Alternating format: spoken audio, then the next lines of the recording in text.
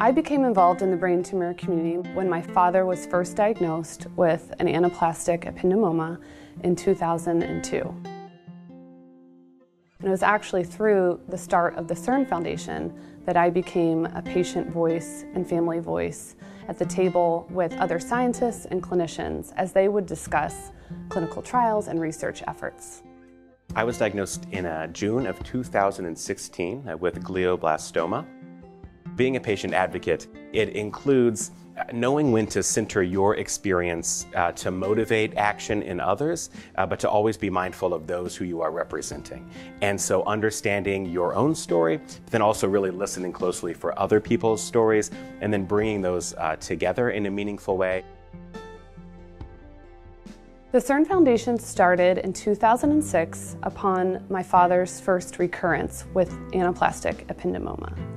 And the reason that it was started was because there was no information for adults with ependymoma, and there was very little information for children with this disease. And we knew that there was a lot of discovery that needed to happen to catch up to other tumor types that had made advancements with not only diagnostic classification, but also with clinical trials. One big challenge is just the invisible nature of what it is to live with a brain tumor or brain cancer.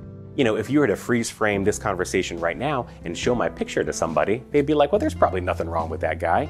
And yet behind the scenes, seizures and motor impairment and the uncertainty of facing your mortality, those are just frustrating, challenging aspects of being a patient advocate with this disease.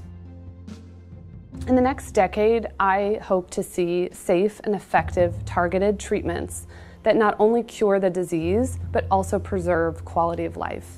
Partnering with the NCI-CONNECT, I hope that that is made a reality, and our contributions are to educate the community about the clinical trials and the studies that are happening right now that are going to get us to that milestone in 10 years. You know, we are all in this together. So I think for the brain tumor community, we need to lean into that family aspect, that we all come from different backgrounds, and yet we're brought together by this very serious thing. And that very serious thing will provide support and solidarity in ways that you would be surprised about. The message that I have for the brain and spine tumor community is of hope.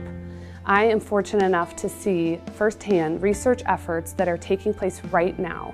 So I know that there is a team in place and other people and other networks that are working together to bring forth a cure.